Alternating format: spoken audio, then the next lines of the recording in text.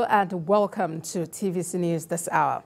We'll begin in the nation's capital, where the Independent National Electoral Commission moments ago announced the suspension of election in Enugu East Senatorial District. According to the Commission's chairman, the election in the Senatorial District, earlier slated for Saturday, has now been moved to the 11th of March 2023. Professor Mahmoud Yakubu said the postponement in the district, which covers 6 local government areas, became necessary with the murder of the senatorial candidate for the district, Oyibo Chukwu.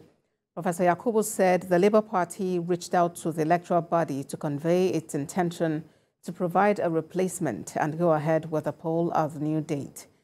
Mr. Chukwu and his personal assistant were assassinated on Wednesday when hoodlums attacked them and set their vehicle ablaze in the Ikio to Amechi Akunano area of Enugu State.